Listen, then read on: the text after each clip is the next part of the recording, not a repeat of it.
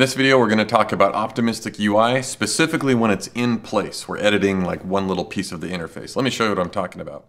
I've got my Trellix board here, and I can click on these buttons, these headers, they're buttons, and I can say in progress, hit enter, and then it goes back to a button, and I don't see any flashes, I don't see any pending indicators, I don't see any spinners. I'm just letting the network do its thing. Here we can come down here and slow things down and show what's going on here. That as I change this to doing, hit enter, you can see that it's making a post and then it's revalidating and all those things. But we don't see that in the UI, we just see the value update immediately. So let's look at how we can do this and also see what your UI might do before you implement something like this. Here's my component. It's no longer doing the optimistic UI. It's a little thing called EditableText. It's reused in a few places in this app. You can see that it's using a fetcher. We got a couple of events, a couple of ways to submit this form. So just a normal fetcher form. So if I hit enter inside of this field, it's going to submit. It's got a flush sync here because I'm managing focus. That's a separate topic in React, but the point is that I know that this state update is done, so that on the very next line I can go focus a button instead of trying to do a whole bunch of circular tricks with useEffect. And that's going to come into play a little bit later here too. On key down, let's see, no, on blur, if I just blur the field, we're going to go submit the fetcher. And so those are our two events. So a normal submission, or if we blur, we want to actually submit this thing too. So let's see what it looks like now. That I don't have the optimistic UI in place. So I'm going to change this to in progress, hit enter. You see the flicker? Here, let me do it again. Blur, I'm gonna blur it now. 3, 2, 1, blur. So we're getting that flicker, and that's that in-between time of when it's making a post and then when the revalidation comes back. Let's exaggerate this. Just to really drive the point home so we can really see what's going on. Fast 3G, I'm gonna say ew. Notice, and let me bump this up a bit. Let's watch the network tab down here. It's a gross, actually I think when I blurred it you already saw it, but I didn't get to see it, so this part's for me. So I'm going to hit enter to submit this, and watch the field and the requests down here. So if you kind of maybe rewind this video and watch them both, but while this post is going out in this time, and then when the revalidation comes back, for that whole duration of these two requests, it's showing the old value. See, watch, here we go. Old value. I hit enter, it's going to say gross, and then it says old value. So what's going on here is we have passed in a value to this component, and then on our button, because we're switching over to a button here, the text inside of that button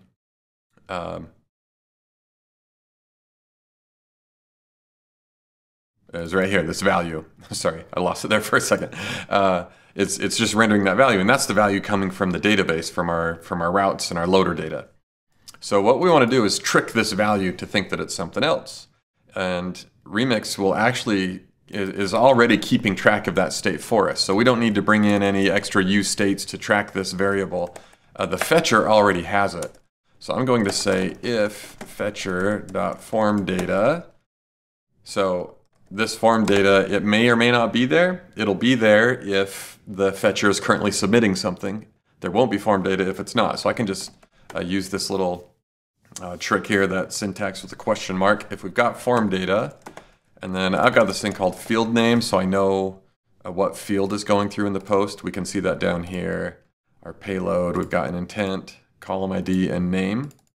When I created this editable text thing, I'm telling it, hey, what's the field name? And this one, it's name. It could be intent, it could be anything. But that's a bit of abstraction you don't really have to worry about. You may just have something like here, like title or whatever it is. But in my little abstraction here, it's called field name, so I can reuse it. So if I've got one of those, actually I can say has with form data, I'm going to trick this value. I think Copilot had it for me.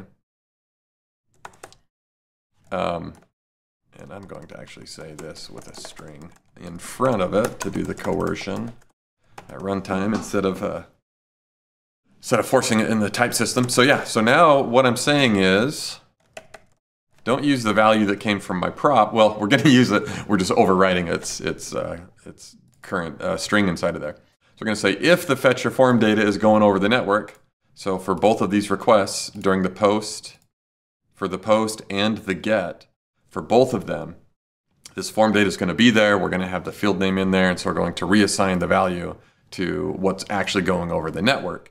And now my app down here where it's rendering that value, it'll just say what's going over the network. And then when the form data is no longer going over the network, when this is no longer true, then it will simply not use this value, but it will simply use the value from the prop. So let's save this, see how it goes. So I'm going to say better, and I'm going to blur this one. So 3, 2, 1, blur.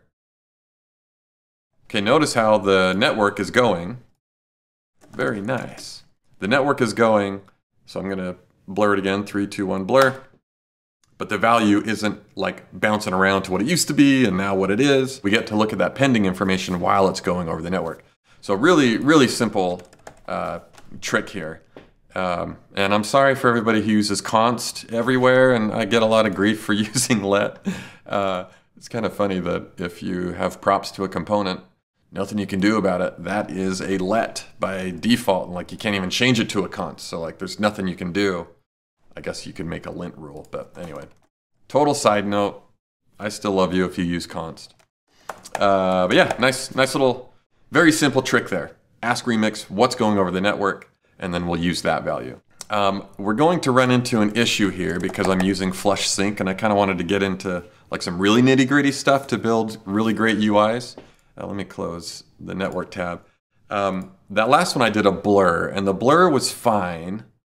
I just said fetch or submit and set edit false. And this all worked great because I'm not using flush sync. But as soon as I bring flush sync in, and again, I brought this in so that I could have a little bit simpler focus management, we're going to have a little problem. We're still going to get a flicker. So watch, when I hit enter, enter is going to do submit instead of blur. Oh, I don't know if you noticed. Did you notice? Yeah. Ew. That one didn't. Sometimes. Yeah, that one did. As you can see, I'm editing this video, and I didn't record at a fast enough frame rate for you to even notice the flicker. So just believe me, there's a flicker. Okay, so what's happening is React batches rendering. Not just React, actually, all the front-end rendering libraries like React, they batch rendering for a lot of reasons. We're not going to go into it. And so this flush sync is telling React, hey, I don't want you to batch this. I want you to set edit so on the very next line I can go focus that button. Otherwise I got to do a bunch of weird tricks with use effect. So what happens here is it says set edit false, goes back, and now I can focus the button. And then the fetcher form underneath has its own submit handler on this form. And so that's a different state update. So they're in two different batches. And so that's why we get the flicker, because we go back to edit false, but fetcher form data for like a little split second isn't there yet because it's in a different batch of rendering. When a fetcher form submits, Remix is doing a state update. And here in my app, I'm doing a state update, and they got put in different batches. So what we want to do is make sure that these are in the same batch. So I'm going to say event prevent default here. So I'm going to say, hey, fetcher.form, I don't want you to do your normal thing. And I'm going to add into this batch a fetcher submit event current target.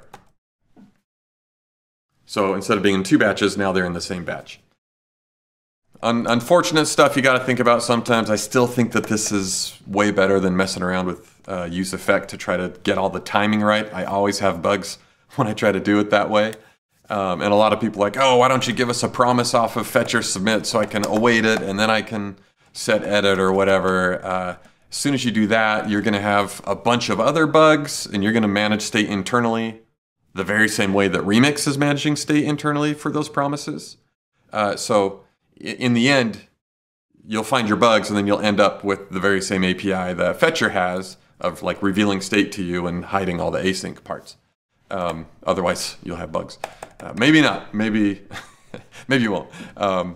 I do until we focused really hard in Remix to cover over that stuff. So, should be fixed. Enter. Lovely. Do it again. Dang, that's smooth. So that is in place optimistic UI. It's very simple. You just ask the fetcher for its state and render that instead. It can get a little bit more intricate if you're doing focus management and messing with the React render lifecycle with flush sync, or I guess the batching. But still, super easy with this API. You just say, hey, submit that form. So very nice.